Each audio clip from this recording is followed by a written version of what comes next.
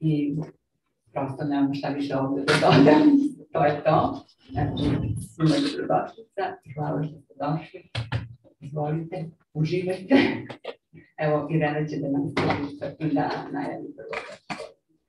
Yes, I would like to welcome all of our guests.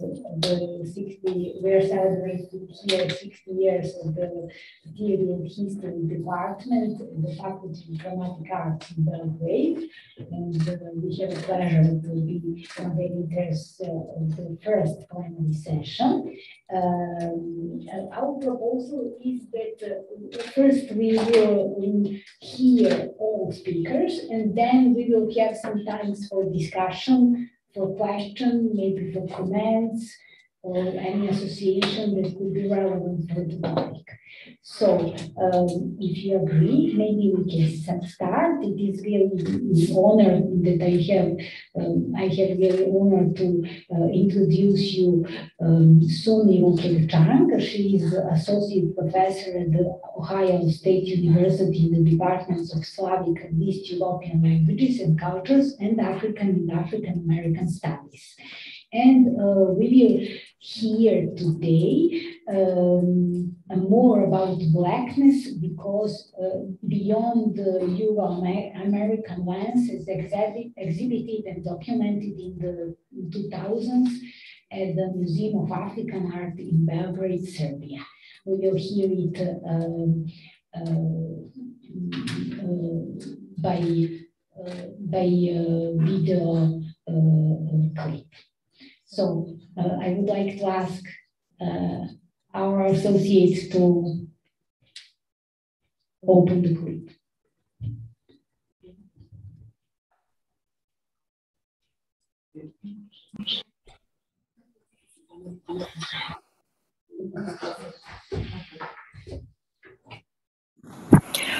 Good afternoon or good morning, depending on when this will be showing. I am Sunny Rucker-Chang from the Ohio State University, and my presentation that I'm going to be talking about in the next 10 minutes or so is Blackness Beyond the Euro-American Lens, as exhibited and documented in the 2000s at the Museum of African Art in Belgrade, Serbia. Before I get into the presentation, I would like to say a little bit about my positionality. I'm an African-American woman. My PhD is in Slavic languages and literatures, and I'm currently an associate professor at the Ohio State University, and I hold an appointment in both Slavic languages, Slavic and East European languages and cultures, as well as African-American and African studies. And so this project is part of a larger book project.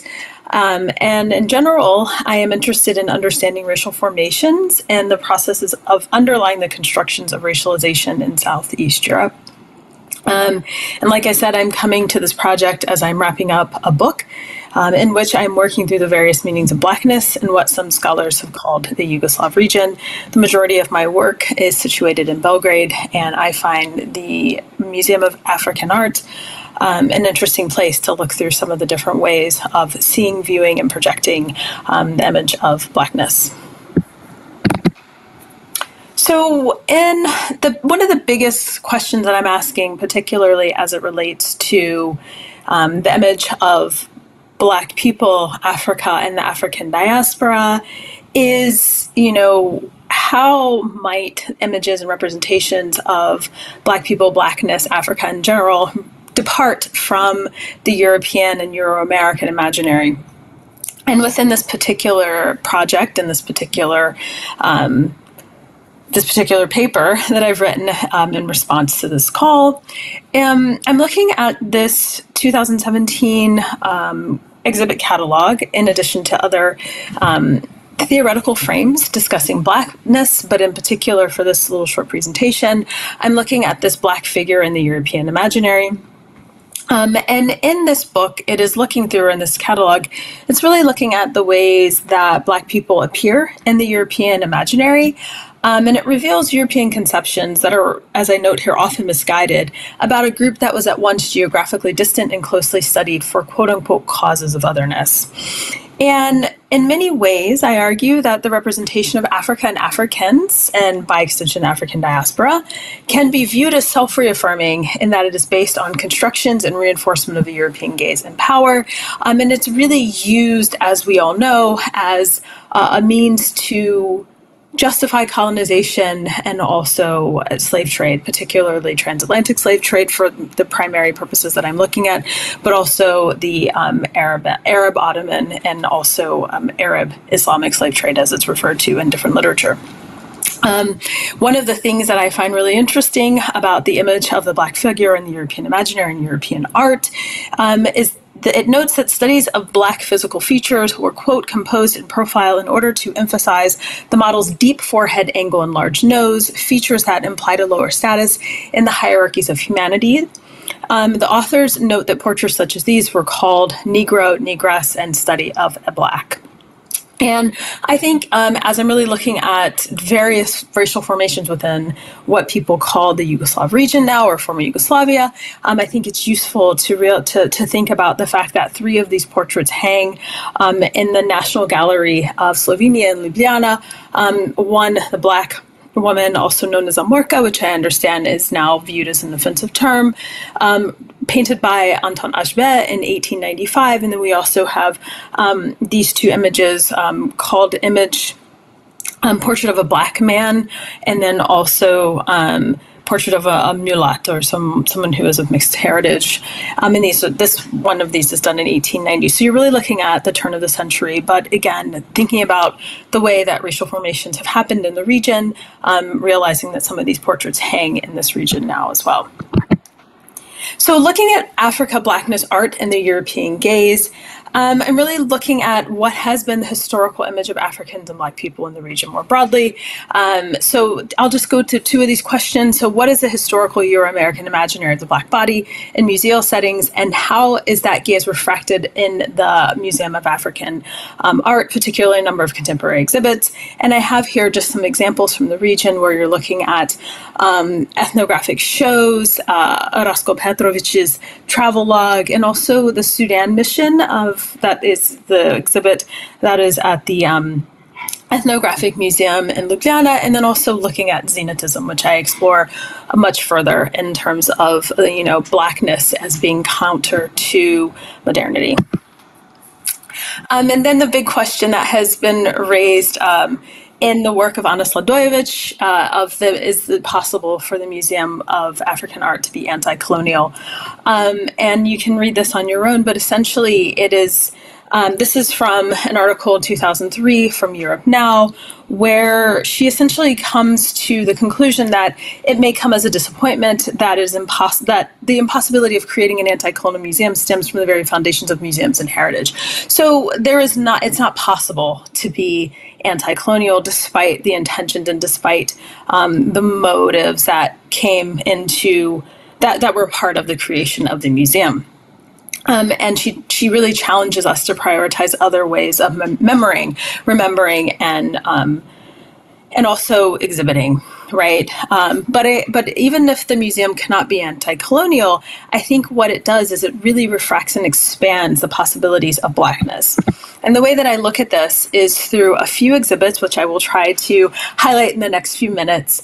I talk about the idea of Black skin as relational. If we go back to the first slide, and in my broader project, I look at this a lot more as Black skin as being a way of distancing and being part of the cause for difference within European classificatory systems. And what I'm talking about here is in this exhibit book is the visual fact of Blackness, which I borrow from Tina Kampt in her book, who's looking at Afro-German communities in Germany. It sounds redundant, but looking at the image of the person. And these people in particular that are connected to migration that was in some way related to the non-aligned movement. And I just want to add this quote here, as one of the most accessible objects through which complicated processes of projection, desire, and identification come into view, the photograph frames the family in ways that affirm its apparent self-evidence and open it to interrogation. And something to think about is, In A and B, which Afrikaans in Beogradu and Africans in Belgrade are really also, the catalog hints at it being an anonymity, that they could be people anywhere, but thinking and challenging and pushing this idea that maybe it is expanding the notion of who is part of a family and what it means also to be a member of a diasporic community, both internally and externally. So your place within the society, but also your place external to the society. Very quickly, the exhibit notes that the literary confrontation of people and the city is deliberately avoided, so that the toponyms such as Beograd, Novi Beograd, Banovo Brdo reveal themselves only through the stories of the participants, unveiling the rapport of people toward their surroundings. So they could be anyone, anywhere by the images, which the title of the exhibit hints at. And it's also really thinking about the relation or the relatability of the skin. So with these very neutral, very singular images, you are very much drawn to the difference of their skin, but it's not so different in relation to the background, right? So thinking about Black skin relationally and not necessarily as a part of a dichotomy of difference. And finally, the last two catalogs I'm looking at in my larger survey, or a larger article, chapter, and also the book, are these two exhibits. One, the catalog 2009 to 2010, middle 2010, and also 2016. One is looking at these hairdresser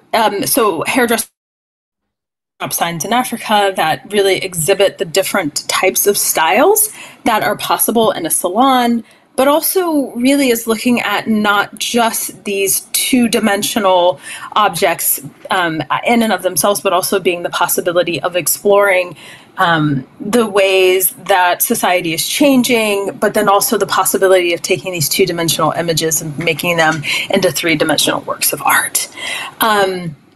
The exhibit is also very much looking at the importance of the African diaspora and what has been called the cultural traffic that moves between African American cultural images and also music and just cultural products throughout the world, but looking at it more in a transatlantic space and Black Atlantic space. But then also looking at this, I see these two exhibit catalogs as being in dialogue with one another and really creating a space for Black hair and aspects of Black culture to exist hermetically, right? And I'm looking at, as part of the conversation about this, I'm looking at a work called Resistance and Empowerment in Black Women's Hairstyling. And I'll just give you one of these quotes, because remember, one of the underlying ideas here is that difference is very much constructed, or Blackness is very much constructed on difference, and therefore has a relational, or not even a relational, a comparative point. Kinky, woolly, nappy, or curly hair was by definition bad hair. And in the United States, it's still the case. Employers could use these textures along with the rebellious Afro and Rasta hairstyles as justification for the racist, sexist, employment-based discrimination. And therefore, finally, to note here, hair culture for Black women across the diaspora involves values, ideas, customs, and a system of representation. So hair is more than hair.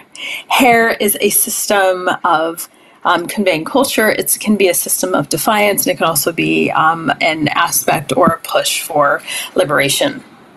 So finally, to conclude here in this very, very short presentation, the Museum of African Art may not be anti-colonial, as no museum can ever be, as Sladojevich reminds us, but it creates a possibility of an imaginary based on something other than the colonial imagination of Blackness and the colonial constructions of Blackness. These three catalogs that I've examined here very, very briefly create a space where Blackness can exist hermetically within its own parameters and possibilities beyond the frame and outside of, beyond the Euro-American frame and outside of a normalizing gaze of whiteness, and allows for the possibility of a transatlantic frame that is cognizant of the colonial past, but realizes it in the futurity of possibility, in the refraction of Blackness, and therefore recognizes the various forms of Blackness that can exist. And with that, I will say thank you.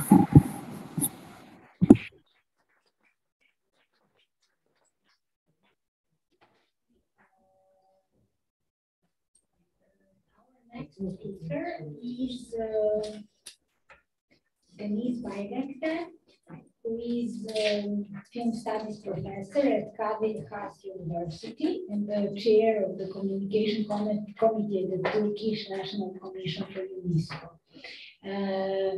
She will be with us for the questions and answers, but we will now, as I understood, we will also follow the video. So I would like to ask, maybe I just have to add that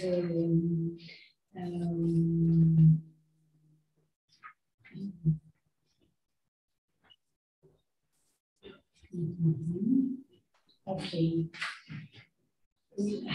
I want to add the title of the lecture, pretty serious comparative perspective from geopolitics to geocriticism, Serbia and Turkey from 2021 to 2023. So please.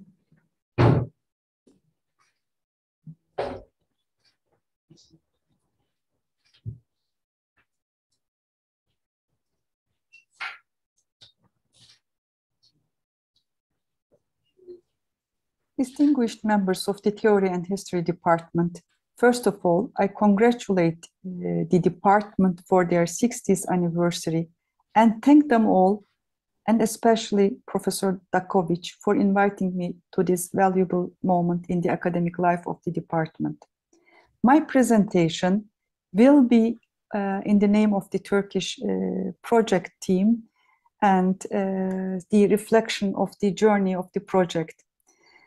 TÜBİTAK MOEST bilateral program, television series, a comparative perspective from geopolitics to geocriticism, Serbia and Turkey, 2021-2023. The project has been pursued by two countries, Serbia and Turkey, in two cities, Belgrade and Istanbul, conducted by Kadir Has University and University of Arts in Belgrade, the Faculty of Dramatic Arts, in a fruitful and collaborative way. We thank to Scientific and Technological Research Council of Turkey and Ministry of Education, Science and Technological Development for Serbia for their great supports. The project is the first comparative research to evaluate the geopolitics reflected on the shared geographies, histories, and cultures. Based on the theoretical approaches of Dominique Moïse's geopolitics and Bertrand Westphal's geocriticism, the project has realized the analysis of the emotions present in the print and social media and the textual analysis. The focus group studies and YouTube statistics has shown the correlations between the keywords in a network structure and their convergence with the geopolitics of television series and geocriticism. The project has proved that coding soft power is key to understand the geopolitics both behind the Turkish and Serbian television series. And it also had given the way to conceptualize the everyday life that affects cultural proximity and mutual understanding between the two countries today compared to the past through television series. Our methodology has begun with a wide research on literature survey, followed by media analysis and textual analysis of the television series and focus group studies and data analysis. With the Serbian team, we have chosen 4 television series, genre pairs, that were aired after 2017 when Serbia and Turkey's political economic relations have become stronger. We applied geopolitics as the theoretical approach in the textual and financial analysis of media reception, audience reactions, and production methods. And geocriticism has been the tool to analyze the literal and metaphorical translation of real spaces into the fictional spaces of spaces in television series. The research has focused on the reflections of fear, humiliation, hope in both societies reflected through television series. In our research, we questioned the genres, themes, narratives in the memory and identity building, the ritualization and mythologization of past, as well as social reflection of the everyday life. Identities we have questioned too, and soft power, of course. And as known, Turkish series are exported worldwide, and they are watched in 140 countries and reaching a number of audience 650 million. And to the times of beginning the research, we looked at how and which series were seen, watched in Serbia, and among them, Magnificent Century or Time Goes By or 101 Nights were the most popular titles. And these kind of increase in viewing the Turkish series overlaps with the time of increasing relations, economic, political relations between Serbia and Turkey, according to the website's info of the Ministry of Foreign Affairs, Turkey. So, considering the genre that are both popular and high in the ratings, we have taken, so for our project, television series like Neman Çiçi, Black Sun, Besa, and Civil Servant. The Turkish part has chosen Uyanış Büyük Selçuklu, Babil, Bitter Lands, and Persona. And the project teams were kind of excellent. They were coming from very interdisciplinary backgrounds, outstanding academicians and young researchers. So we have worked along with the work package system of PUT ITAKE, as we have committed to PUT ITAKE. And in the first work package, in the media analysis work package, we have produced a keywords matrix derived from literature survey, print, and social media analysis. And we have used this for coding the social media and created a word cloud, and finally a matrix, which we have published. And in the second work package, on the basis of the keywords, codes, and matrix analysis, and the research questions, the primary project application has shown the arguments in the primary project application has shown an equation to the new public and cultural diplomacy of Turkey. Kind of our argument, hypothesis was proven in the case of Turkish television series. And further, we have made the code word cloud and YouTube comments. And then in the work package 2, we have included them with the focus group study and the outcomes of the focus group studies. And these all were processed in the MaxQDA software program. And the correlation between these distinctive and different research stages were further analyzed there.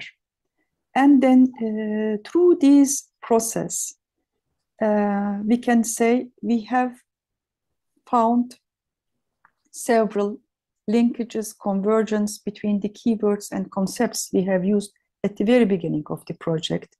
Along the process, we have kind of used 550 codes, and we processed them in the textual analysis. And then we have tried to find the answer to the intersection point of the geopolitics with geocriticism. And so a profound analysis over 3 months have been done on Zoom with the younger researchers of the project and with younger assistants, which were really excellent. And so then we came to a kind of outcome that In all three work package phases, geopolitics, soft power, and geocriticism and finance has built the core of the selected data. The code co-occurrence graphics show how these theories, concepts link themselves with the subcategories, like geopolitics links itself with soft power, patriarchy, fatherhood, homeland, and identities. Suddenly, through this processing, we had several codes, subcodes, subcategories, which were kind of building a network in an interwoven way, and they helped us to understand the soft power, the financial behavior, the family structures, and many other things behind this series, and which were also kind of in line with our primary research questions and hypotheses. And at the very end of our project's journey, there are many outcomes, but I will perhaps mention only two, that perhaps loyalty to home, homeland emerges at the basis of the soft power embedded in the Turkish and Serbian series, according to our research.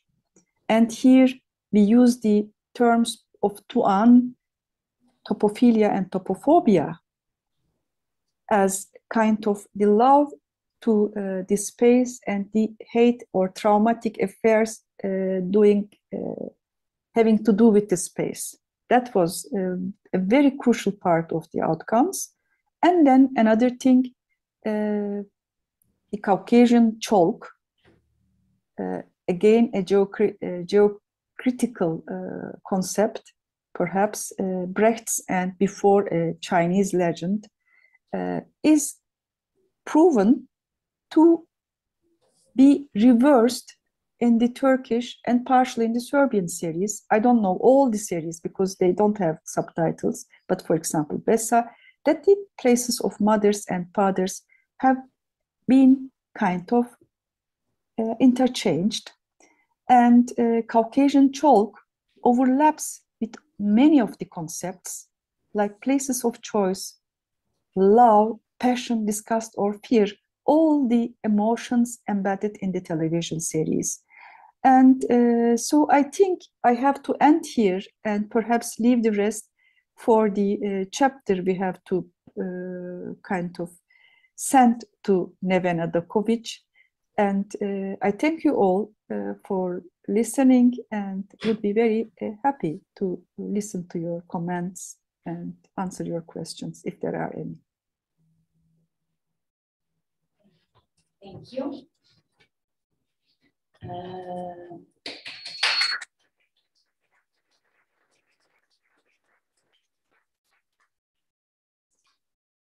Our next speaker is Silvia Jestovic. I'm not sure if she is here or she is also online. Okay. Okay. Yeah. Silvia Jestovic is professor in the School of Creative Arts, Performance and Visual Cultures, University of Warwick, UK. And we are very proud because Silvia is our alumni, of course. She studied dramaturgy at the Faculty of Dramatic Arts and then continued her academic career in different places. Now she's at work, and she will tell us something about performing theory. So, Silvia, if you want, you can speak English or Serbian, whatever you choose. Okay. Thank you, Irena. Hvala, Irena. I was told that it should be in English. I started writing it in Serbian, but then they said in English. So in English it is. But just to begin with, in Serbian, hvala na pozivu I čestitke na 60. godišnjici Katedre. As Irena has said, I am your graduate. I'm the graduate of the dramaturgy department here. And what I'm going to talk about is performing theory. We did not perform theory that much when I studied here, but theory very much informed what we were doing in our writing practice. So I still remember entire passages from Aristotle's Poetics by heart, and they do still come in handy from time to time. When I emigrated to Toronto in the 90s to Canada, I enrolled into a postgraduate program to make myself be closer to the theater culture and to writing. And close I did stay, but most of the time I felt as if I was living a kind of a double life of an academic on the one side and a playwright on the other. The two were connected, but also separate. One had occasionally to suspend the other. One was at times even suspicious of the other. When a decade later, fresh from my doctoral studies, I moved to the UK to join the Theatre and Performance Studies department at Warwick University, the department and perhaps even the discipline as a whole was in a process of transformation. And some of my colleagues already started to experiment with strategies of practice as research. One of my first professional experience there was an exam, what was called a performance exam, and I was a second marker on it, and the subject was called Performance in the City, taught by my colleague Nicholas Weibrow. The assessment was neither a traditional exam nor a traditional performance. It was not an essay either, even though the practical work would serve as the basis for a reflective essay that was to follow. We were there to mark several collectively devised pieces taking place in different locations. For one of them, we boarded the bus from Warwick University to the nearby town of Leamington Spa. At the next stop, a disheveled young woman, suitcase in hand, gets on the bus. As soon as she gets through the door, the content of her suitcase spills out. The items are unexpected. She tries to contain them. They keep spilling out. As the bus passes a neighborhood of big, rich houses, in front of each toll gate and manicured front lawn, a maid is stood and a lackey, some holding dusters, other holding silver trays with drinks, serving an invisible party. The happening on the bus and along the route grows more surreal. Nicholas and I are the only ones in the know, although not entirely, as the bewilderment among the passengers and the driver grows. Another group in that same exam takes us to the city of Coventry, known for the magnificent remains of its cathedral, for its ugly ring road, economic deprivation, and excessive amount of surveillance cameras. We are given headphones and sent off on an individual audio walk. The voice coming through the headphones gives directions, talks about the history of the city, about everyday life, makes references to people I pass by, so much so that I start to turn around to check if I'm being followed. A random man approaches to tell me that I'm walking in the wrong direction. A few days later, an envelope arrives, no sender. In it, black and white photos, paparazzo style, of my walk through Coventry. We don't ask exam questions. The students have formulated and asked them already as points of departure for their practical work. How is the class stratification of a place performed? What is the performativity of the other? How does the notion of the city as palimpsest unfold? How does the flaneur operate in the age of surveillance? To ask and perform these questions, they have been reading the likes of Lefebvre, Desserteau, Auger, the Situationists. They were engaging with the Invisible Theatre of Boal, with the Forced Entertainment Group from Sheffield, with the audio sound artwork of Janet Cardiff and John Miller, and so on. The reason I took us on this detour of my own road to Ithaca, the humble journey still continuing, is to situate the questions that I like to ask today. And they are: how can practice be a research tool? Can theory be performed? What kind of epistemologies emerged when theoretical concepts become tackled in non-discursive and embodied ways? What are the pedagogical and ideological implications of these processes? A lot has been written about practices research, yet there is no conclusive approach, no formula that can be just taken and implemented. South African artists and theater artists and also academic Mark Fleischman, working towards a pedagogy of practices research, points out that historically the relationship between those studying artistic practices and their outcomes, which is the academics, and those engaging in them, practitioners, has been an uneasy one. However, a new category of practitioner academic has emerged who have begun to explore how the ways in which they make and do performance might be utilized as a way of conducting research. Practices research is a model of learning, of accessing the knowledge of that which is not necessarily a form of artistic practice, but a theoretical idea or a concept. It could be a philosophical or a political notion, for example. However, my aim here is neither to map the development and approaches of practices research as method or offer it as an ultimate formula for performing theory. Sometimes the pedagogy of performing theory emerges within the close-knit family of practices research strategies. At other times, it is more of a distant cousin. The researcher defines her own terms of methodological belonging. So what do I talk then when I say performing theory? I indeed talk about practice as a means of conceptual thinking, doing. I also talk about research as practice, which may include various forms of doing, from doing as discursive mental activity to doing as an embodied practical form. And while the process of this learning may include working through artistic practice, an artwork a piece of art, a performance may not be the end result. Artistic means can simply be part of the process, while what has been learned or unlearned through this process could be expressed in different forms. It could be an essay, a book, a performance piece or lecture, a film, a documentation, an installation, and so on. In other words, each project and even each pedagogical exercise in performing theory requires its own strategies and terms of engagement. But why approaching conceptual questions through practice at all? Why practice as research and as pedagogy? And when is it appropriate or useful to utilize it? For me, the criteria can be summarized in a relatively simple question. What is that I want to access through practice that can't be accessed by traditional discursive means? This is the first question, and once it has been reflected upon, the form of practice and its strategies start to crystallize slowly.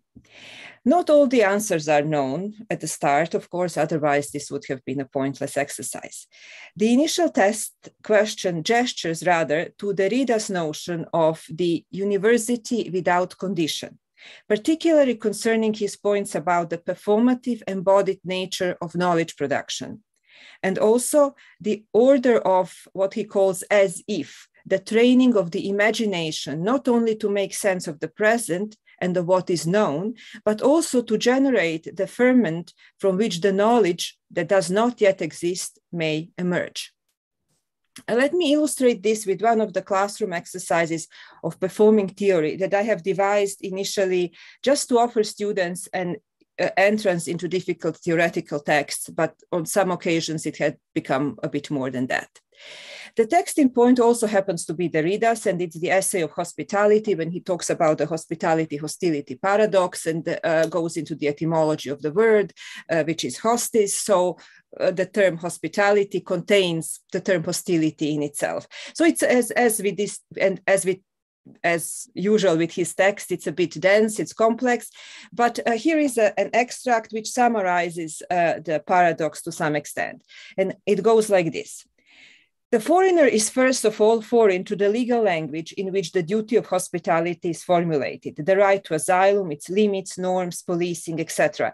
He has to ask for hospitality in a language which by definition is not his own, the one imposed on him by the master of the house, the host, the king, the lord, the authorities, the nation, the state, the father, etc. This personage imposes on him translation into their own language, and that's the first act of violence. The first encounter with Derrida's text starts with reading only this short paragraph. The rest is to be read and discussed after our hospitality-hostility workshop.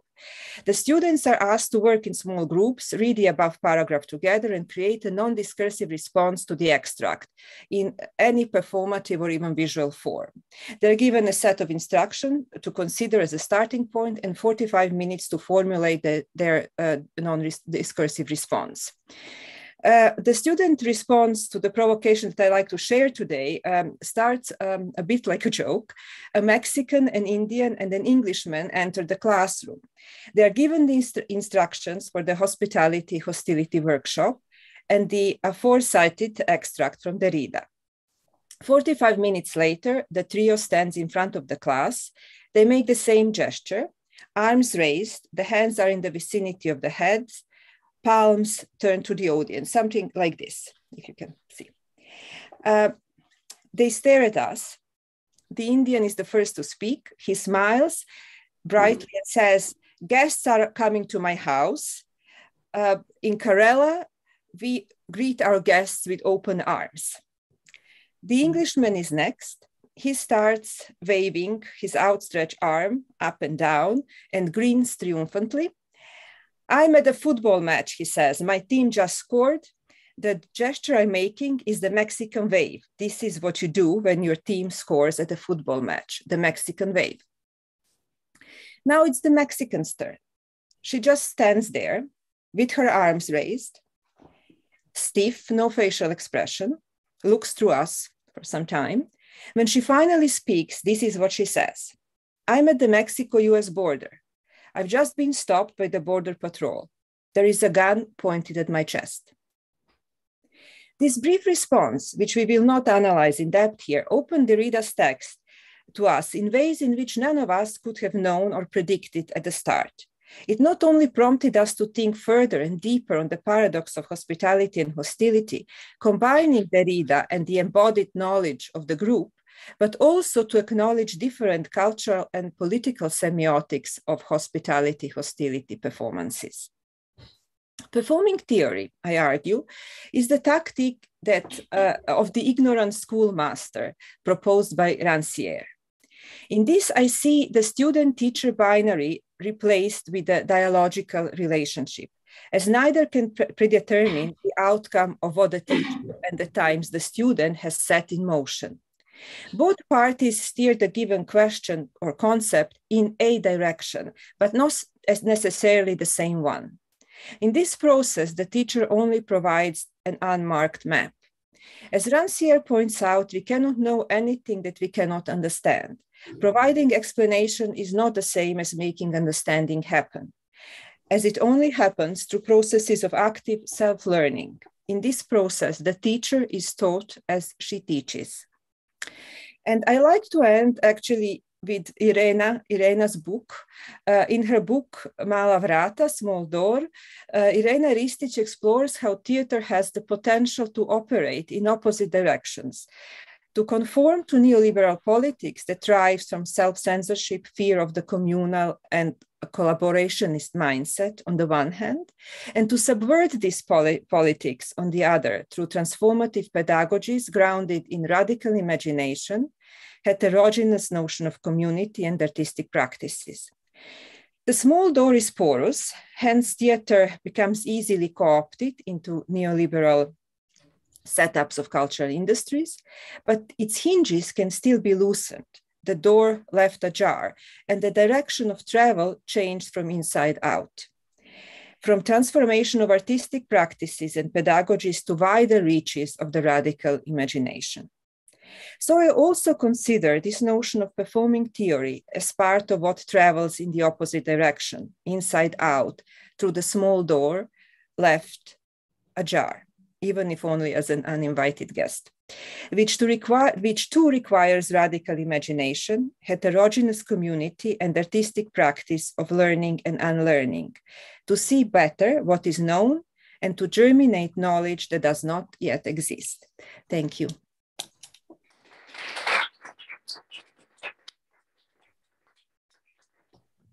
Thank you very much.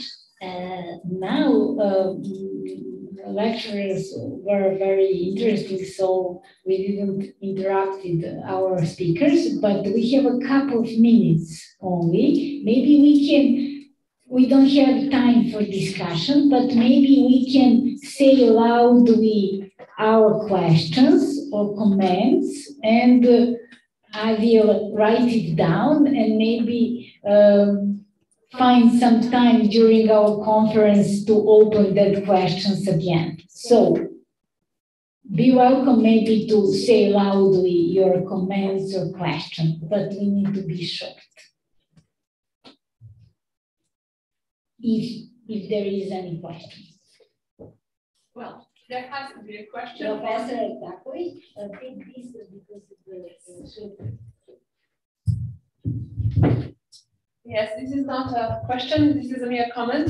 The concept of this conference is to show the richness and diversity of our research work. It's not obvious, it's not thematically organized panels or plenaries, but just to show the ways in which we ramify and conquer more and more of the research and thematic territory.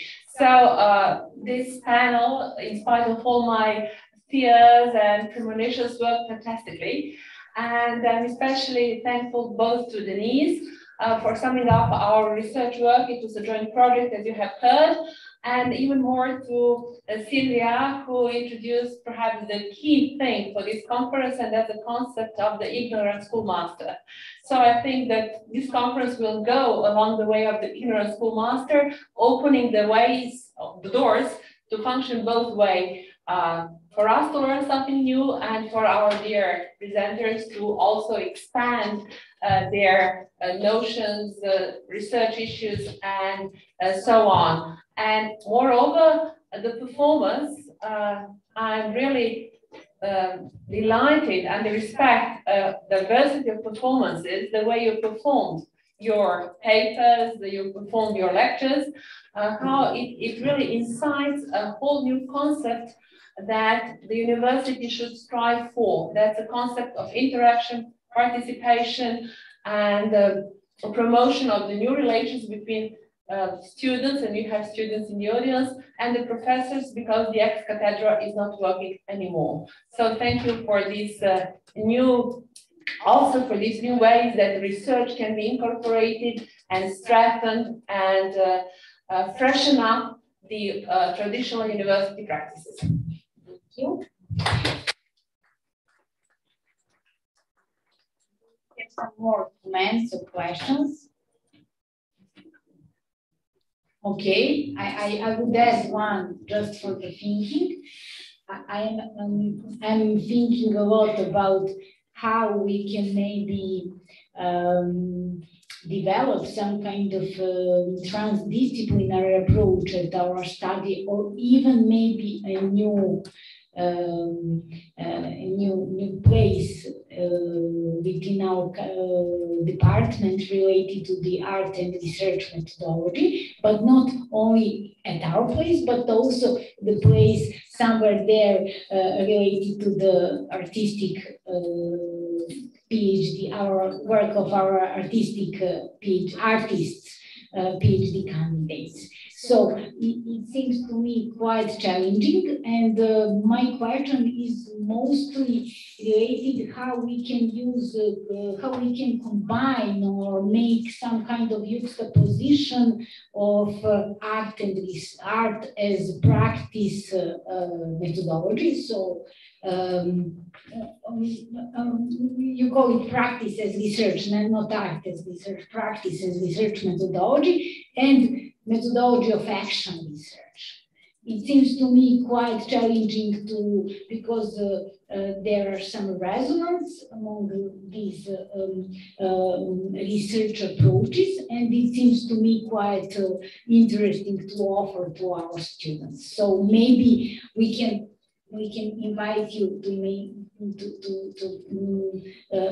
expand this issue in some new seminars or workshops. Okay, thank you very much. Now we will make a break and then continue with plenary session 2. Thank you.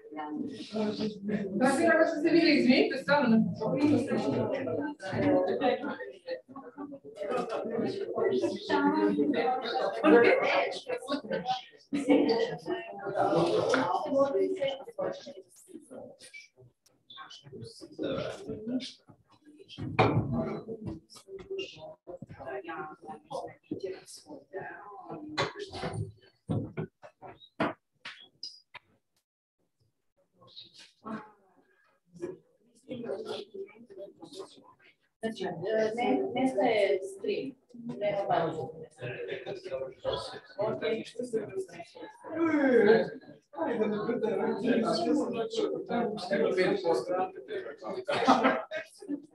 Može vas?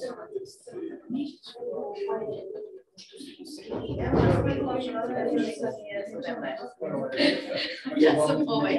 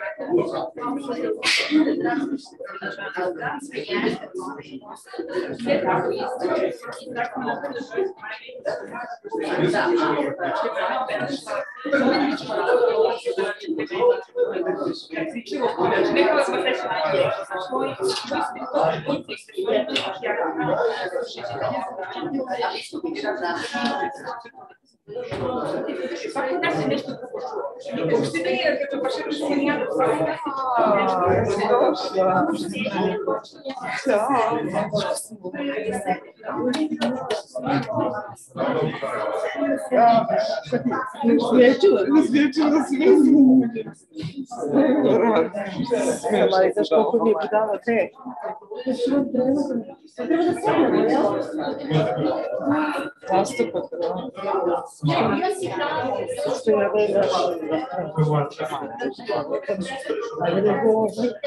Više mogu završavam. Završavajući, da. Zašto toliko se muči? Zašto? Ogroman je, ima 25 lica. Imam sa 105. strani, a hvala mi još 2 završene epise. Ogroman. Kako što da vam kažem? Mislim, ja moram ovdje da završam, ne mogu da jednom fizički. Ja imam sve to, samo ne znaš tako, neko ti naruče, pišeš za neki...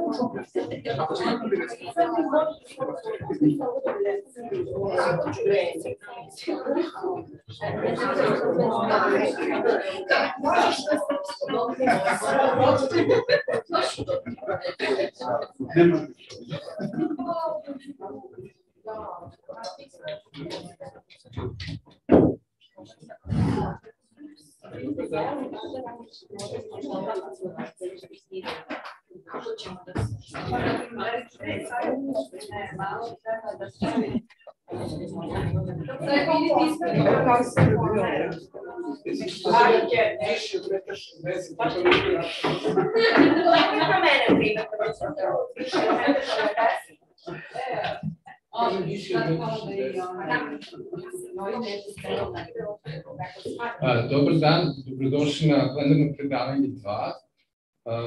Želim da vam predstavim naše goste, pre svega online, koleginicu sa Akademije scenskih umjetnosti Elmu Tataragić. Dobar dan. Dobar dan svima. Profesorka Biljana iz Fakulteta dramskih umetnosti i, da kažemo, umetnica, to je filmska rediteljka Mila Turović, hvala što ste došli uživo.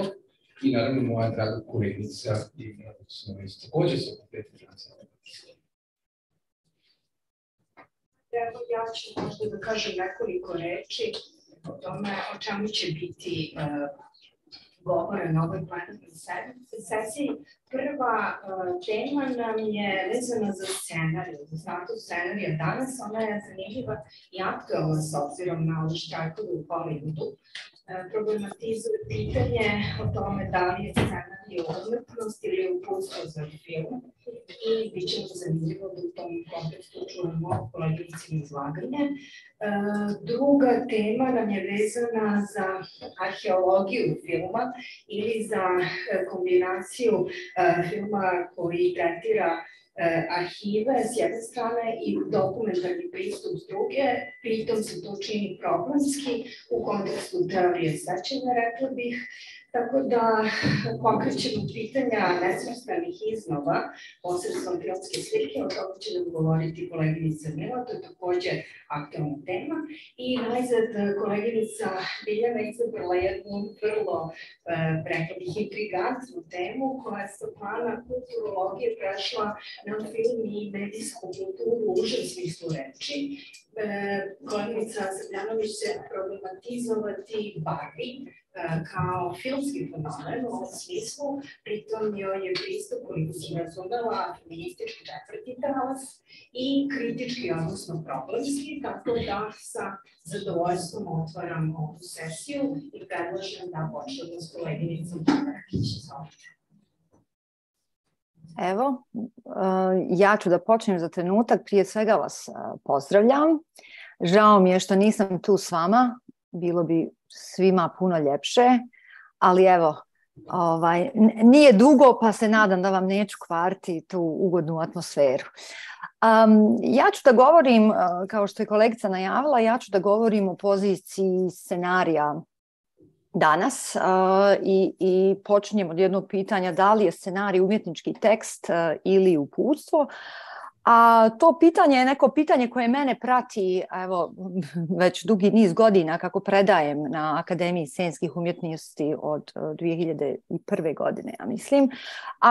I kako se paralelno bavim i scenaristikom kao predavač, ali i praktično, jel, kako sam sama scenaristica, ovo pitanje me prati i kroz praktični i kroz moj teorijski rad i ovo pitanje na neki način je uvijek pitanje vodilja koje je prisutno u mojim ovim nekim teorijskim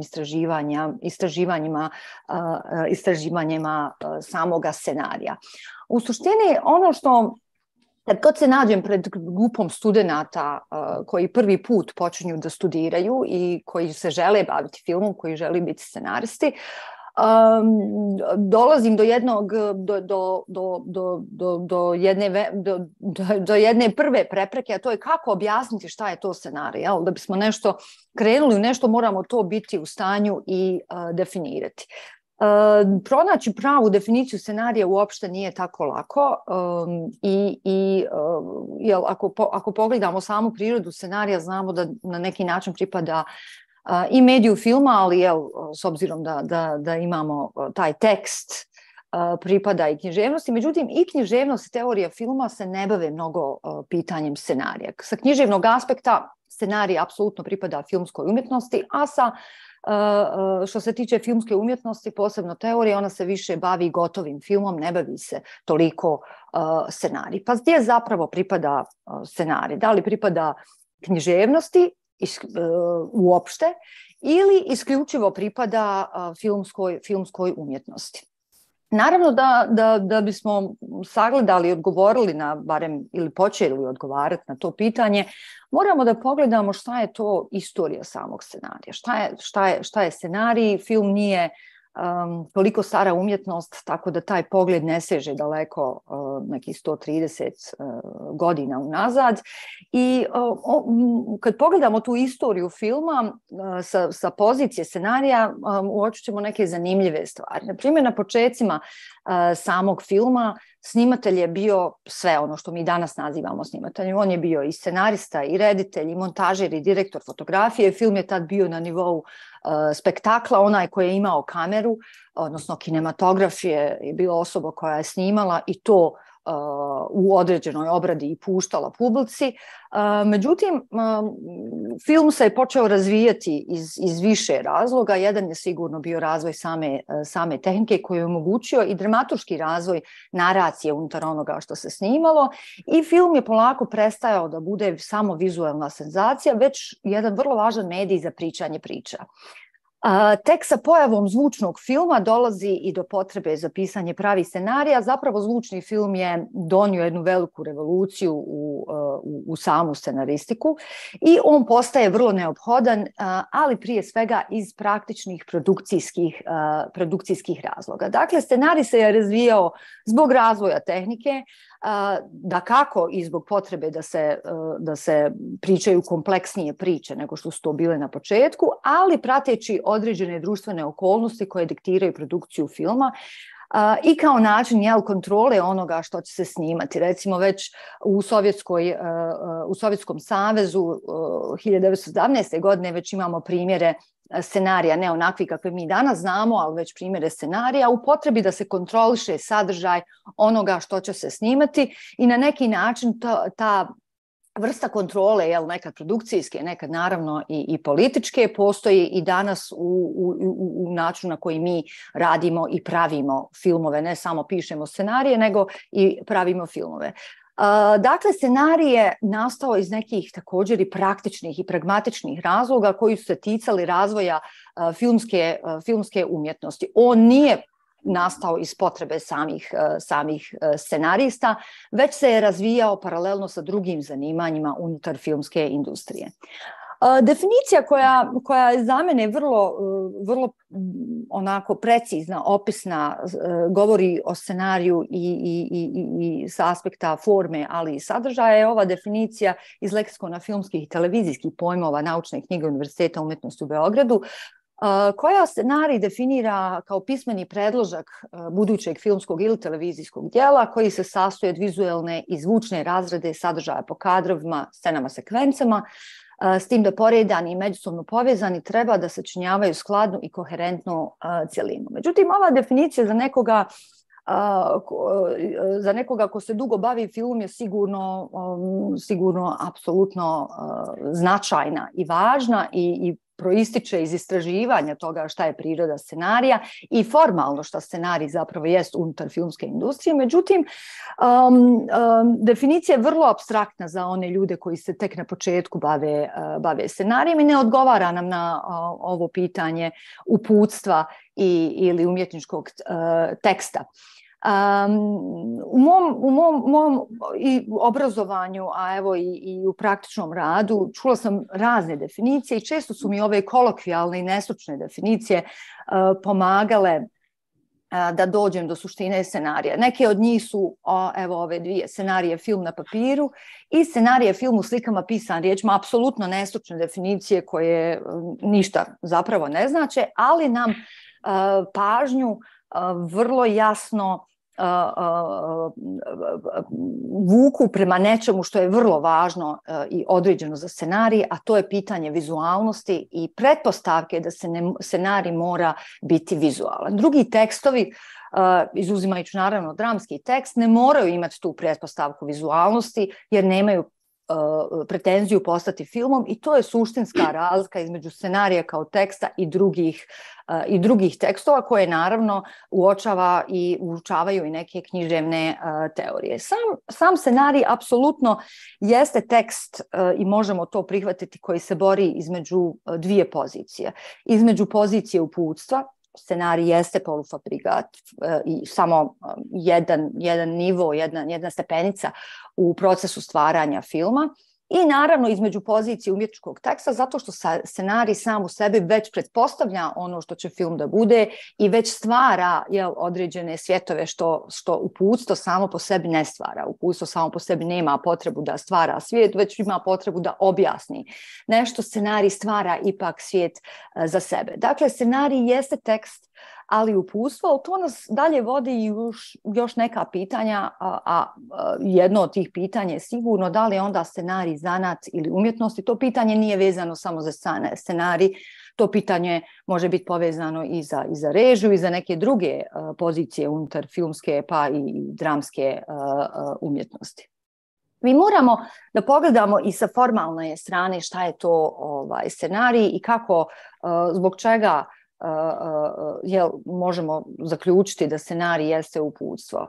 Scenarij je vrlo sematiziran tekst koji se piše po određenim pravilima za razliku od ostalih tekstova koji se ne pišu po pravilima, drugi pisci sjednu i pišu kako god žele. Međutim, scenaristi ne mogu pisati kako god žele. Scenarij se piše u sadašnjem vremenu, jer se film dešava ovdje i sada u trenutku kada gledamo ili čitamo scenarij, naravno uz mogućnost da se prikaže prošlost i budućnost, ali ponovo uz pomoć montažnih oznaka koji su sastavni dio scenarija. Filmska izražena sredstva se nagovještavaju sadržajem scena, odnosno koristimo jezik da bismo izrazili filmska izražajna sredstva. A formalno i vizuelno scenarij se sastoji od početka i naslova svake scene, didaskalija, dijaloga i montažnih oznaka koje ujedno i označavaju kraj scene. Kad pogledamo scenarij vizuelno, u formi teksta, on se sastoji od didaskalije koji se pišu od margine do margine i od govora lika koji je postavljen centralno, što podsjeća i na dramski tekst. A sam scenarij se sastoji od vizualne i zvučne razrede, kao što smo vidjeli u samoj definiciji. U vizualnu stranu spadaju opisi likova, fizičke radnje, ambijent, atmosfera, spoljne manifestacije bitne za priču, a u zvučnu dijalog, zvučni efekti, muzika.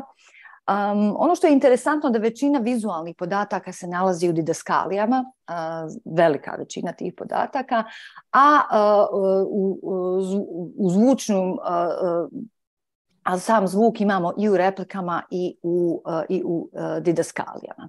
Dakle, ovo sve govorimo o formatu koji nam je važan u produkcijskom smislu i koji je proizašao iz razvoja filmske umjetnosti i samim tim i scenarija kao vrlo važnog procesa, vrlo važne stepenice u procesu stvaranja filma.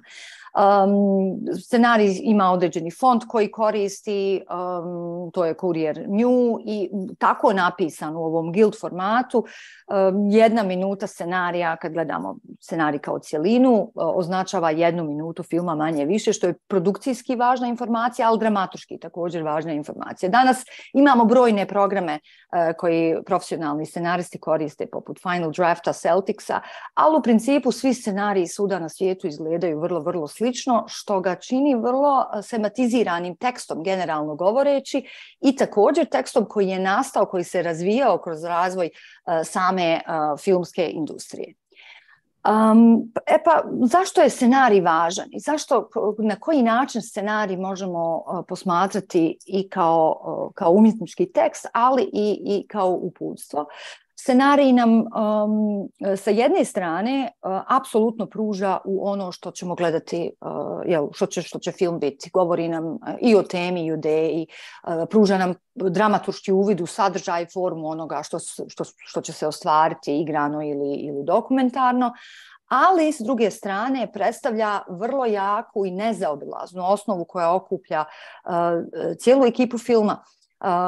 Osnovu za produkciju filma, za budžete, za direktora fotografije, za majstora zvuka, za glumce, kostimografa, scenografa, za sve ljude koji će da budu na setu i koji će raditi na snimanju filma. Zapravo svako od ovih profesija, za svakoga je bitan scenarij i svako ima specifičan dio scenarija koji čita. Recimo, direktor fotografije obično prvo čita naslove scena da vidi interijer, eksterijer, dan, noć. Glumci traže naravno svoje likove. Kostimograf također traži u didaskalijama opise likova, scenograf također. Dakle, scenarij bez ikakve sumnje, osim što nam stvara svijet, osim što nam govori o čemu je određeni film i pruža nam uvid u priču, scenarij je sigurno uputstvo koje mora biti dostupno svima u ekipi da bi se film mogao snimiti. Ono što je meni bilo vrlo interesantno kad sam istraživala poziciju scenarija u odnosu na književnu teoriju, budući da je scenarij forma koja se bori između jezika i filmskog jezika, koja se bori između dva medija i samim tim postaje tekst za sebe izuzetno izazovan za analizu. Bio mi je vrlo interesantna višeslojnost scenarističkog diskursa i nekako u tom istraživanju i radić na svom doktoratu došla sam, odnosno počela sam malo više da se bavim stilistikom i diskursnom stilistikom, prije svega što se diskursna stilistika bavi jezikom u upotrebi. Ono što sam otkrila jeste da analizirati stilistiku filmskog scenarija zapravo znači analizirati konverzaciju koja čini osnovu svakog filmskog scenarija, a sama stilistika mi je dala nekoliko vrlo važnih alata koji s jedne strane pomažu da teorijski izanaliziramo scenarij i dođemo do neke suštine scenarija, a s druge strane također i neke alate koji su mi potrebni kao scenaristici, koji mogu pomoći i scenaristici. Neki od tih elemenata analize, ovo su samo neki elementi analize koji su potpuno posuđeni iz diskursne stilistike, je prije svega analiza prirodnog dijaloga u odnosu na filmski dijalog, zato što je filmski dijalog posebno na savremenom filmu želi da bude sličan, zapravo jednak prirodnom dijalogu, stvarnom dijalogu, ali on to ipak nije. To je samo prikaz stvarnog govora i bez obzira što se na prvi pogled to ne vidi, filmski dijalog je izuzetno stiliziran. I ono što je interesantno počiva na narušavanju pravila svojstvenih svakodnevnoj konverzaciji koja su vrlo sematizirana u diskursovoj stilistici i postoje ta pravila. Struktura konverzacije koju definira diskursna stilistika podsjeća zapravo na strukturu scenarija pa i na strukturu samih scena. Jezičke funkcije također nam pružaju uvid u to. Na primjer, ako govorimo o jezičkim funkcijama, da je scenarij samo uputstvo, imalo bi samo jednu funkciju, to je referencijalna funkcija, davala bi nam samo informacije. Međutim, u scenariju možemo pronaći sve funkcije i one se vrlo često miješaju i prepliču. Zatim tu su i analize transfera i turnusa, vrlo važnih termina iz diskursne stilistike, kako se razmjenjuje dijalog i kako dolazi do pozicije moći, situacijska analiza, odnosno okvira u kojima se pričaju, situacije i kognitivne teme. I ono što je također važno, to su norme, uloge i očekivanja kroz sam jezik. Cijeli niz alata koji zapravo pokazuju zbog čega je scenarij izuzetno zanimljiv, zbog čega apsolutno se može analizirati i kao književni tekst. Jedan od tih zaključaka koji je vrlo važan je da se u filmskom dijalogu dolazi do destruktivne moći jezika, što dolazi često i u svakodnevnom govoru. Ali evo da pređem kratko na zaključak. Scenarij sam po sebi definitivno jeste uputstvo. On jeste jedna stepenica da bi došli do filma kao finalnog tog proizvoda, što svi zapravo i želimo kada počinjemo pisati scenarij. Scenarij se je razvijao zajedno sa razvojem filmskih umjetnosti, ali ono što je vrlo interesantno jeste da je scenarij također tekst, odnosno umjetnički tekst koji stvara određeni svijet, koji funkcioniše na određeni način. Scenarij je i uputstvo u tekstu i toliko je njegova pozicija s jedne strane i zanimljiva, ali i s druge strane izuzetno nestabilna. U scenariju imamo sve važne elemente koje ćemo imati na filmu, ali teorijski i praktično gledano, i upravo zbog toga je pozicija scenarija nestabilna. Da bismo snimili film i ne moramo imati scenarij, no u većini slučajeva, evo i u savremenoj kinematografiji, scenarij je nužan i evo baš sad vidimo koje su posljedice kada scenaristi prestanu da rade. Naravno, to nas sve vodi i do neke drugih tema. Jedna od tih vrlo važnih tema, vrlo aktuelnih tema, jeste pitanje autorstva filma i pozicije scenarija unutar filmske umjetnosti, ali i samih scenarista. To je to. Hvala vam puno. Ulici Sarajeva na ovom iscrpnom izlaganju. Pretpostavljam da nema pitanja. Da, ostalo pitanje koje je koleginica pokrenula, to je da li je zaista uputstvo. A ovde sad najavljujemo i koleginicu Milu Turajlić, koja će nam biti portal za englesko govorno područje, jer je tako spremila prezentaciju. Važno je samo da se nekako držimo ipak satnice. Da budi izgromno. Dakle, se kludirat ćemo. Sad bi se bila našla u napravnom pomoću, ali... Dobar dan, za početak da čestitam katedri jubilej godišnjici, da se zahvalim na pozivu da u okviru ovih vaših teorijskih promišljanja podelim nešto o radu na jednom aktualnom projektu kao neku vrstu studije slučaja. Meni je rečena prezentacija treba bude na engleskom, ja sad osjećam prilično blesa da to radi na engleskom, zato ću ja pokušam na srpskom, u stvari ne zamerite ako skočim na engleski u nekom trenutku. Projekat koji smo pokrenuli prema 5 godina smo nazvali Non-Online Newsreels Powered by filmske novosti, dakle u saradnji sa filmskim novostima. I opis projekta, neka vrsta sinopsisa, bi bilo da je to long-term multimedia artistic research project, taking audiences on a journey through the archives of the cameramen of the Yugoslav newsreels, dakle filmskih novosti, exploring the birth of the Third World Project. By reactivating the poetics and potentialities of solidarity of the archive of liberation movements in Africa in the 1960s, the project seeks to project these images forward. I zapravo bi krenulo od te neke nazovi umjetničke intencije, dakle, pokušavajući da nađe nekakav teorijski okvir za razvoj, što sam pokrenula ceo projekat, pročitala sam esej Hala Fostera, koji on nazvao Archival Impulse, taj arhivski impuls, u kome on objašnjava na koji način je umetnička praksa zapravo pokušala se iskaže na tom arhivskom terenu. I sad, kako bih bila jezgrovita, krenući se samo na ovu rečenicu u njegovom radu, u kome on objašnjava da su umetnici privučeni unfulfilled beginnings or incomplete projects, dakle neispunjeni početci ili nezavršeni projekti u umetnosti i u istoriji i da u njima pokušavaju da situiraju nekakve nove polazne tačke ili nova polazišta. U slučaju ovog projekta, istorijska polazna tačka je 54. godina, kada je jugoslovenski predsjednik Tito prvi put otišao na put van Evrope. Dakle, brodom Galeb odplovio za Indiju, Burmu i time načeo niz putovanja koji su poznati kao putovanja mira. Ovdje imate mapu na kojoj možete da vidite gde je plovio periodu 54. do 61. godine. Filmske novosti su kao državni filmski studio dobile zadatak da dokumentuju ova putovanja i 2 snimatelja filmskih novosti su dodeljene od stalnu pratnju predsjednika Tita na Galebu, čime je nastavljena nevjerovatna kolekcija nazovi nesvrstanih materijala ili materijala koji su ta 2 snimatelja snimila u zemljama koji su izlazile iz epoke kolonijalizma.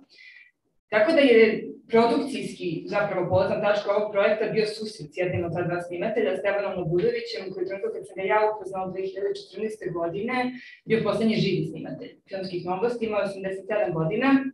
I ovde levo imate popis u stvari putovanja Tita i drugih događaja koje on snima, koji zapravo čine neku vrstu timeline-a koji dovodi do osnivanja pokreta nesvrstanih na samitu u Beogradu 61. godine. I zapravo je Negdje Lobudović, ne samo kao istorijski svedok, nego kao osoba zadužena napravi sliku nesvrstanog pokreta, bio živi učesnik, saradnik u filmskom dokumentovanju ovih političkih događaja. I još bi se samo osvrnula, dakle, osim te istorijske polazne tačke i ove produkcijne polazne tačke, projekat ima i neku vrstu političke polazne tačke, što nije retkost u ovom trenutku u, ja bih rekla, umetničkoj sferi, taj povratak na 60. i 70. kao neka vrsta ere sa progresivnim potencijalom. I rekla bih, pošto je pozicionaliti nešto što sada, dakle, svi polaze na našim istraživačkim radovima, se situira u nekom pokušaju da se prošlost zapravo iskoristi kako bi se analizirali potencijali sadašnjeg ili budućeg političkog trenutka. Predmet studije ovog istraživačkog projekta je zapravo jedna vrlo konkretna kolekcija ili zbirka materijala koja se nalazi u depou filmskih novosti, koja nije na neki način formalno konstruisana, ali bi se moglo obeležiti kao njihov fond nesvrstanih materijala. Ovaj fond materijala je zapravo kao zaborav iz 2 razloga. Jednom, nestankom Jugoslavije, dakle i samom činjenicom da filmske novosti koji su nekad bili savezna javna ustanova su danas prosto arhiv ustanova kulture u Republici Srbiji. I drugo, zapravo propašću 2 politička projekta, Jugoslavijom i nesvrstanim, je ceo ovaj fond materijala koji su jugoslovenski snimatelji snimali za nesvrstane zemlje zaboravljene. I on uživa statut nečeg što bi se moglo pisati kao orphan archives, ili nazovi arhivski siročići. Pokušala sam sad ovaj prevod sa francuskog na engleski, ali Paul Ricoeur u svojoj knjizi o sećanju, istoriji i zaboravu, sad na engleski, severed from the context of their utterance and original address, the archival document no longer has a designated recipient.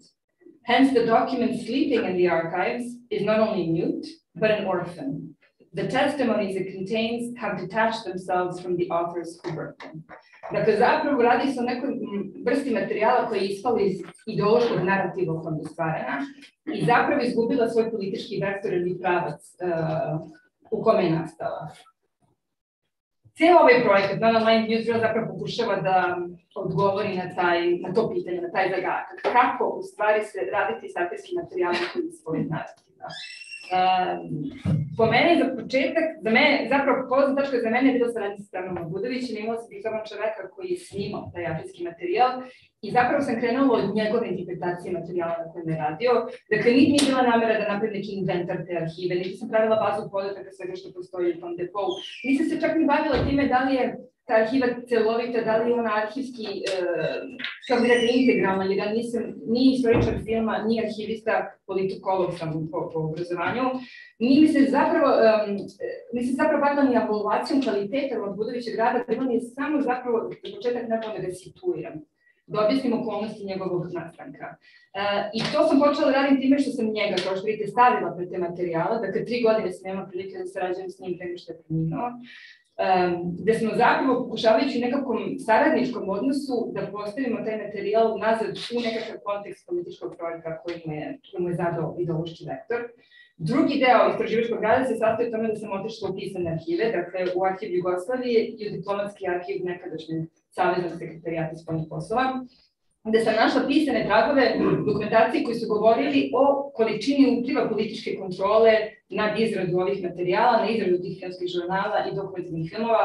Ovde, na primjer, imate dokument koji je direktno iz fonda kabineta predsjednika Republike, gde nakon gledanja dokumentarnog filma Tito u Africi stižu komentari da treba se promene određeni snimci, zato što predsjednik Tito ne može da toplije pozdravi predsjednika Abuda iz Sudana, nego predsjednika Nasera iz Egipta. Dakle, nivo političke kontrole i upliva na način na koji se izrađuju ti filmovi je bilo nešto što je meni potpunilo priču o ovim arhivskim materijalima.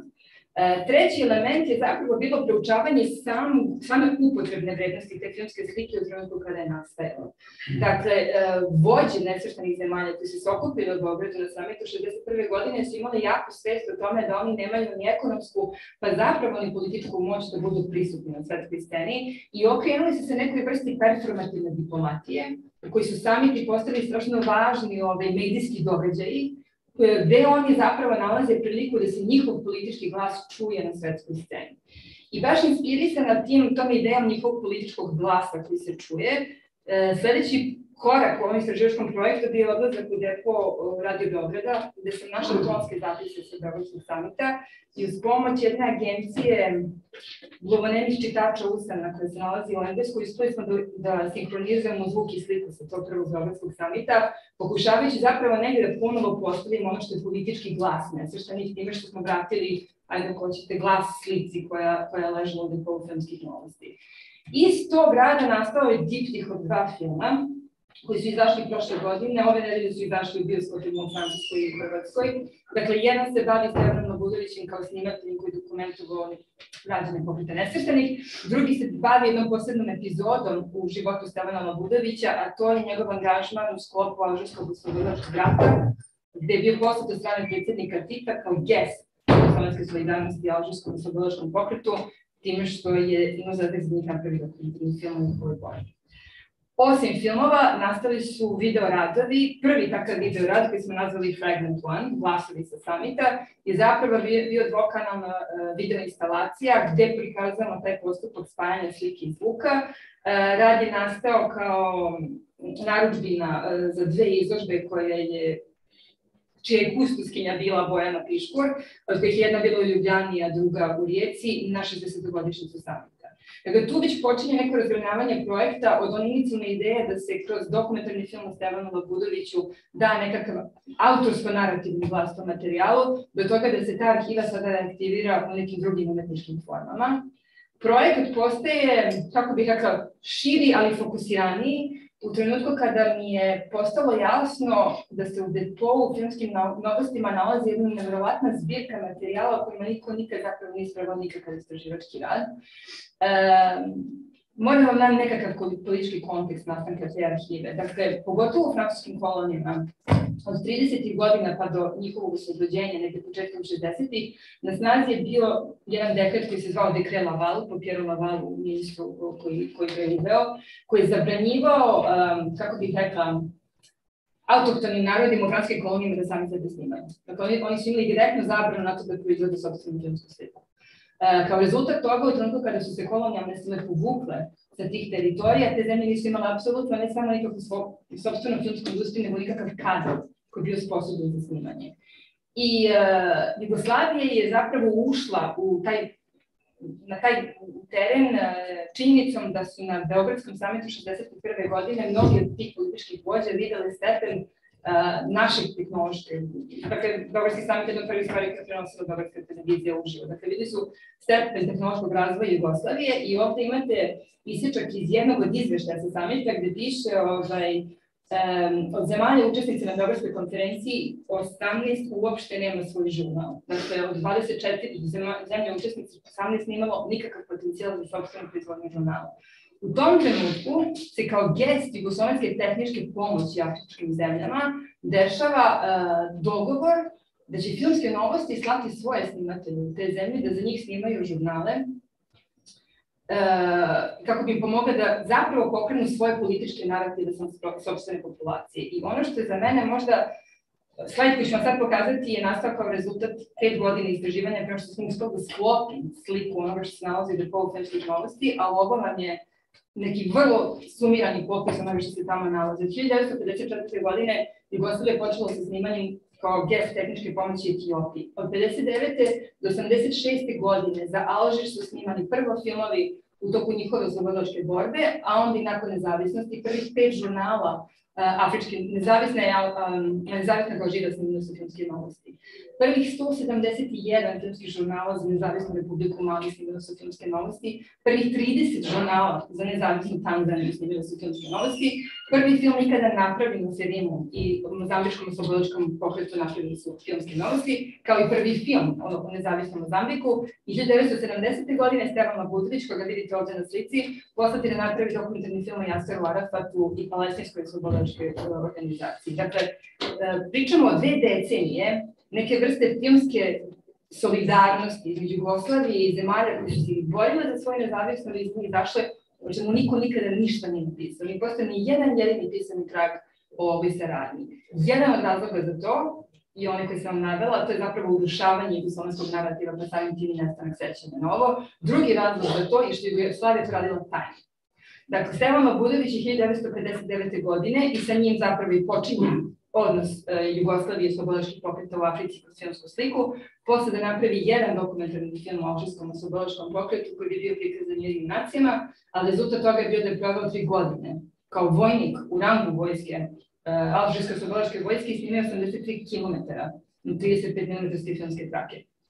Te materijali se nalaze u Beogradu, a i nikad nisu digitalizovani, nikad nisu bili korišćeni, a zapravo, ako ćemo iskreno, jedini razlog što sam ja dobila priliku da na njima radim, što sam pravila film sa njim o njemu. Inače bi u političkom smislu taj materijal bilo jako, jako teško pokrenuti. Dakle, isto da se rađe neka vrsta umetničkog projekta, gde ja pokušavam na tu filmsku sliku, koja je nema, dakle on je sve vreme snimao samo sliku, tehnologija tog vremena nije dozvoljavala tonsko snimanje, kako bih rekla, da postavim nove narative. Prvi zapravo narativni gest, kao što sam rekla, bilo je neka vrsta snimanja njegovog svedočanstva o alžirskoj borbi. Ovde vidite njegove dnevnike koje on vodio tokom svakog dana boravka u Alžiru, dakle ima u kom bataljon snima, šta pokušava da napravi, šta ne uspeva, šta ponovo, dakle ima jako mnogo inscenacije scena i ti njegovi dnevnici su mi zapravo dozvolili da postavim jedan novi narativ na njegove nemontirane materijale u kojima možete da vidite na koji način se filmska slika koristi da bi se izgradilo zapravo narativ jednog oslobodilačkog pokreta. Taj istraživački rad je predstavljen u formi video instalacije koja je naručena za Berlinsko bijenale prošle godine, sad skačem dalje. Međutim, projekat se proširio, jer sam onda počela da tražim, osim Stevanovog svedočanstva njegovih saboraca iz Alžira, dakle komandanata bataljona kojima je snimao, i na primjer ovog čoveka koji je bio zadužen za osnivanje filmske sekcije političkog komisarijata Alžirske oslobodilačke vojske. Dakle, projekat je zapravo postala neka vrsta, možda se engleskom zove accidental archivizam. Znači, ja sam počela zapravo praviti novu arhivu oko te postojeće arhivske filmske slike, time što sam počela da snimam ljude koji su dalje živi i njihova svedočanstva i da od njih sakupljam njihovu privatnu dokumentaciju koja se nalazi kod njih u kućama najčešće. Iz toga je nastala izložba koja je bila ovog proleća u Muzeju afričke umetnosti, koja zapravo radi tu triangulaciju ličnih svedočanstva, privatne dokumentacije i filmske slike, opet pokušavajući da toj filmskoj slici vrati narativ ili da je okruži novim narativima. Iz toga nastaje jedna druga forma koja se razvila u toku poslednjih 2 godine, a to je live documentary performance ili dokumentarni performance kojim ja pokušavam zapravo da pretvorim istraživački rad na ovom projektu u neku vrstu doživljenog iskustva za publiku, dakle da ih pozovem unutar procesa i unutar te arhive kroz neku vrstu dokumentarnog performansa koju sam evo poslednjih godina dana izvela na više mesta, ali možda najvažniji element projekta, i na tome ću da završim, je sistem radionice koji smo razvili uz mentorstvo Co-Creation studija MIT-a i uz podršku Columbia univerziteta u Njujorku, koji je zapravo univerzitet koji je začeo oral history kao istraživačku disciplinu, i uz finansijsku podršku Sharjah Arts fondacije, a to su radionice koje smo osmislili na koje mi zapravo kroz javni poziv učesnicima okupljamo publiku, gde im puštamo, zato se zove silent screening, puštamo im te arhivske materijale i pozivamo publiku da oni improvizovano na licu mesta urade neku vrstu live naracije slike koje vide. Uradili smo jednu radionicu u Alžiru u decembru, za nedelju dana radimo jednu u Egiptu. Dakle, ideja je da se na neki način materijali koji se nalaze u Beogradu odvedu pred oko publike u zemljama gde su nastali i da se ta publika pozove da im daje neki novi politički, lični, intimni, subjektivni, analitički narativ za tu sliku. Beogradska publika imala priliku da vidi jedan od tih radova prošle godine na oktobarskom salonu, gde smo zapravo uradili tu radionicu, adaptirali za beogradske uslove, dakle napravili smo poziv deci nesvrstanih, ljudima rođenih iz Veza, Jugoslovena i nekog iz nesvrstanih zemalja i sa njima uradili tu silent screening radionicu i kao rezultat te radionice nastavila video instalacija. Mi smo brojači vremena, tako da... Stižu do kraja, dakle, ceo projekat se nalazi na online portalu koji se zove onlinenews.com, gde možete da vidite da uzako smo stigli sa projektom i samo da spomiram da je u pitanju nešto što i dalje traje i što se nadamo da će biti nekakav gest reaktivacije tih slika u zemljama koje su. Hvala.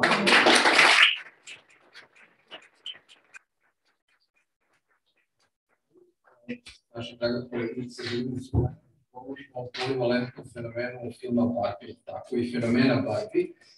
Ja se nadam da ima reči o mojim omiljenim likovima Trudnoj Barbie i Sugar Daddy Ken.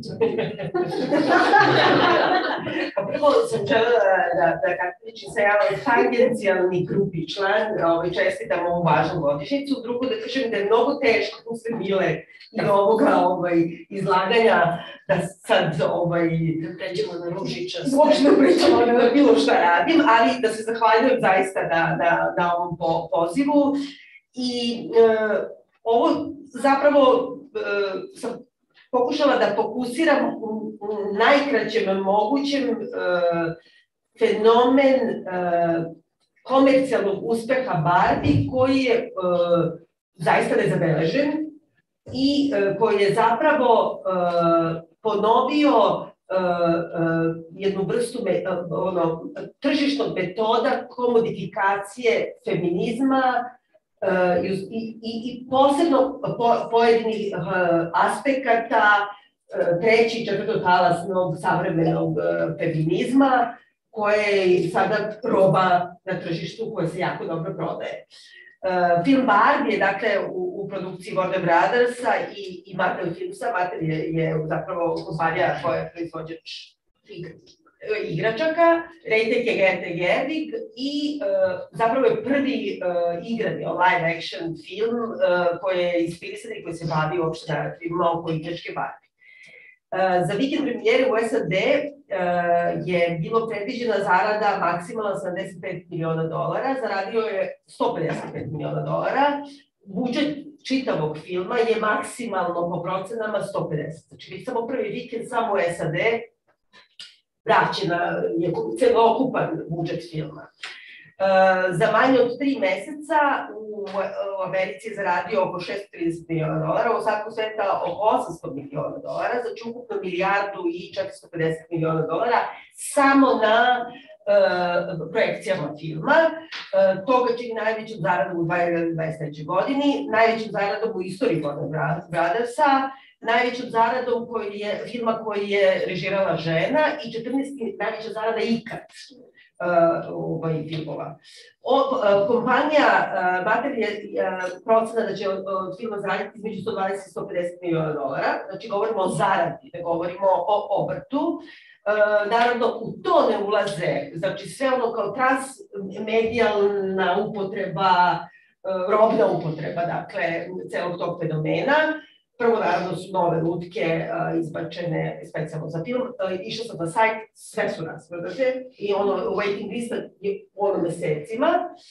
Zatim je kompanija Mattel potpisala oko 100 ugovora sa kompanijama širom sveta, Gap, Fossil Satovi, Zara, Forever 21, Superga, rolleri, naravno, ne znam, tepisi, kruzeri, Microsoft, čak monaural čelice za zube. Dakle, svaki objekat koji se pojavljuje na bilo koji način je označen u filmu, ima svoju komercijalnu vrednost i upotrebu i samo na primjer, proizvođač sveća, na bazi svećama, ukupni rast prodaje kompanije je 37%. Rast, mislim, što je zaista nevjerovatno. U prvoj polovini godine objavljeno je oko 1 milion članaka na internetu u ovom filmu. Kritika visoko ocenjuje film i ističe da su, znači, nije samo komercijalni uspeh, nego je i nekakva vrsta kritičke aklamacije i ističe da su uglavnom teme grupisane oko 3. i 4. talasa feminističkih narativa, osnaživanje mlade žene, kritike konzumerizma, koja je istovremeno i abolicija fetišizacije lutke u masovnoj proizvodnji, što ću kasnije malo da objasnim, slika tela, ali inkluzivnost, body positivity, denuncijacija savremenog kriptopatrijarhata, kao otprilike samo se bolje krivu, kao kako je citat iz filma. Istovremeno su sve te i sve srodne teme su formulisane tako da su whitewashovane, pinkwashovane i da postaju nekontroverzne da bi ispunile pun potencijal tržišni. I time da feministički diskursi postaju ne samo simbol, već i de facto roba za masovnu potrošnju. Pojam commodity feminizam na koji sam se oslonila u razmišljanju o ovom radu, dakle, robni feminizam, da kažemo. Znači, ne samo kao feminizam kao roba, nego robni feminizam. Skovali su Robert Goldman, Deborah Heath i Sharon Smith u istoimenom eseju 1991. godine. I on naravno da se poslanja evocira prvo Marksov pojam commodity fetišizam iz Kapitala, dakle, iz Biblije. I on je zapravo, nemamo sad naravno vremena da se njemu zadržavamo, ali ono što je bitno kod toga je da je Marks prepoznao pojam fetišizacije odnosa na tržištu, znači između robe i novca, a ne čoveka koji kupuje i čoveka koji ima robu. Znači, ne više odnos između ličnosti, nego fetišizirani odnos između jednog objekta i drugog objekta, novac, proizvod. Na tom tragu promišljanja je i commodity feminizam, zato što on zapravo razmišlja o odnosu feminizma i tržišta. Znači, ne toliko, znači ne žene kao učesnice na tržištu, kao, kako se kaže, konzumentkinje, već sami feministički diskursa i tržišta.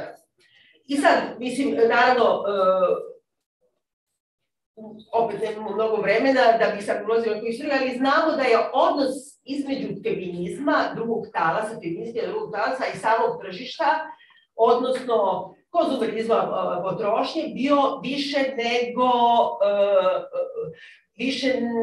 nego neprijatan, da kažemo, i da je u skladu sa praksama talasnog feminizma uglavnom bio obeležen bojkotom, zahtevom za ignorisanje, potpunom negiranjem tržišta, masovne kulture, pogotovo u smislu modne, kozmetičke industrije, bilo kakve vrste, naravno, pornografije kao industrije, bilo kakve vrste seksualne industrije, ne govorim samo o seksualnom radu, to je drugo pitanje, nego svega onoga što zarađuje na objektivizaciji žene kao tako. E sad, tržište kao mudro, sve preživi, je već 80. godina našlo način da više ne bude u ratu sa ženama, feministkinjama, sa savremenim trenutkom, već da izvrši apropriaciju potreba, kako da kažem, filozofskih potreba feminističkih diskursa i da ih pomiri time što će zapravo iskoristiti, preoblikovati u advertising smislu neke najnekontroverzniji opet feminističke pojmove i diskurse. U tom smislu dakle, umesto da učestvuju u borbi sa tim sve prihvaćenim feminističkim diskursima, tržište robe ženskih proizvoda je protražilo način da ključne koncepte feminizma preuzima i da ih tretira kao leteće označitelje, koja je strategija tržišta puni značenjima. Znači, samo ih površinski bodom privremeno zafiksira da bi već u sledećem trenutku mogli da se napune nekim drugim značenjem koje je spadilo. Znači, govoriti feminizam je zapravo pacifikovan, lišen je svake tenzije, potpuno je depolitizovan i pun saveznik tržišta. I on je užasno važan, sada postaje alaj, saveznik u plasiranju robe. Posebno je važno ovde i za film Barbie se to jako vidi, da ona neka čekrst između feminizam i femininity, da se ta, ne samo da se sukob briše, nego da se i razlika, nekako se jedan pojem utapa u drugi. I da se odjednom pojmovi pomire i da ženskost, ženstvenost postane žensko pravo za koje su se feministki izborile, kao jedno od brojnih prava. I najbrži štrini. Dobro. Znači, dobro, odmah. Skakit ću. Dakle, šta? Suština, evo, dobro. Ovako, izabrala sam samo jedan kratak segment filma, kada prvi put Barbie ulazi u stvaran svet i kada se zapravo cijela ta sekvenca je organizovana oko onoga što je jedna od neuralgičkih tačaka i ključnih tema, posebno četvrtog feminizma, to je seksualno uznemiravanje, verbalno, fizičko i odnos prema ženskom telu i samorefleksija žene kao objekat kao objekat nasilja, da kažemo. I sad, samo da preskočim. Dobro, znači ona se da prvi put susreće i sa fizičkim nasiljem. Ima Jessica Valenti u knjizi Sex, Object and Memoir, ona baš objašnjava na tim ličnim primerima šta znači da preživljavanje te objektivizacije i nasilja koje nisi svestan, nego te počinje žena da osvešćuje u sebi. Barbie je deseksualizovana, dolazi iz sveta u kojoj to ne postoji, ne samo nasilje, nego ne postoje seksualni odnosi. I u tom smislu hiperseksualizacija sa kojom se ona suočava je nešto što ona tek po prvi put promišlja. Znači, prva ta, da kažemo, dobacivanja, znači verbalno uznemiravanje, kaže osjećam se neprijatno, ne znam da prepoznam zašto i ne moram da pronađem reč, osjećam se conscious, ali kao protiv sebe, znači self-conscious, ne u meni tu, znači rađa tu reč. Sad, ona na neki način evocira tu zapravo bezpogovorno prihvaćen feministički stav da postoji konsenzus da prema nevinim devojčicama, da kažemo, koje nisu ni svesne šta je seks, uznemiravanje apsolutno nedozvoljeno. Znači, pedofili su zlo. I to je, znači, jedna od nekontroverznih tema feminizma.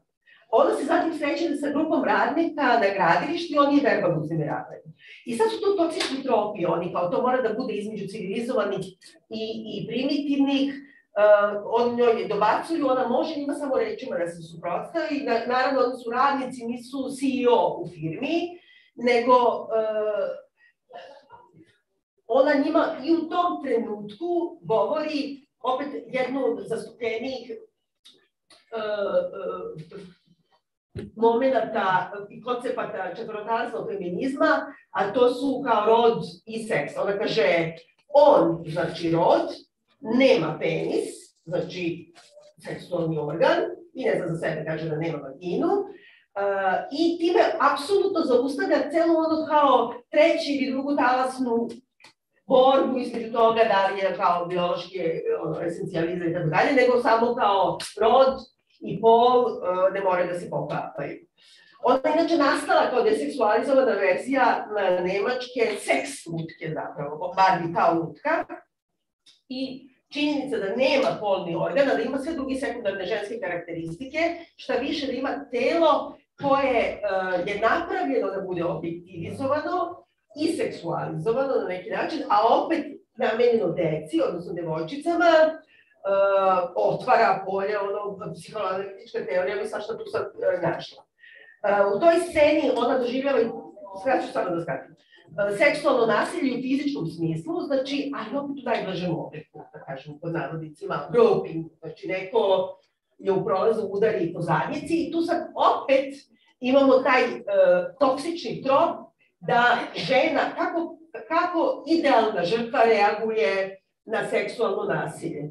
Tako što instinktivno ga udari, brani se fizički i apsolutno postaje, kako da kažemo, onaj stereotip žrtve seksualnog nasilja, kako je prirodno da se reaguje. Ona tada odmah bude uhapšena i sledeći put bude uhapšena zbog organizovane krađe.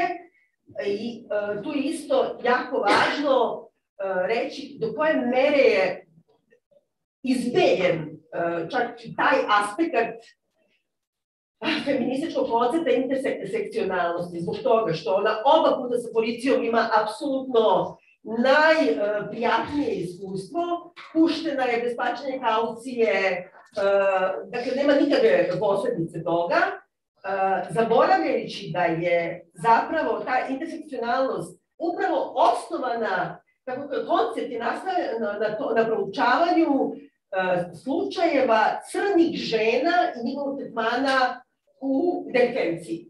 Znači, da je udarila pesnicom na Venice Beachu crnkinja Barbie muškarca, bila bi silom zadržana u zatvoru i pretio je kazna za to do 4 godine zatvora u Katedri.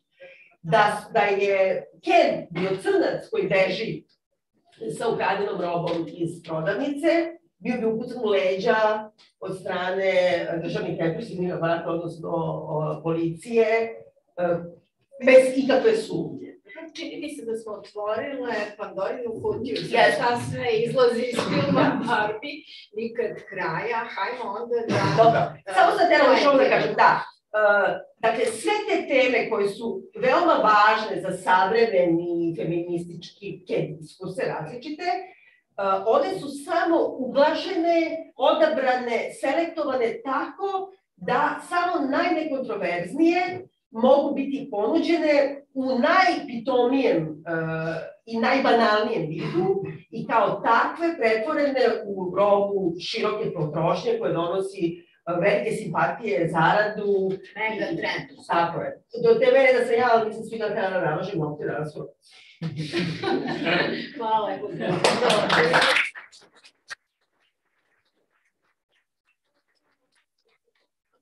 Možda smo malo probili termin, ali bilo je zanimljivo, nadam se. Ako pauza je minut i pol, tako. Da iskoristite. A nikako se smo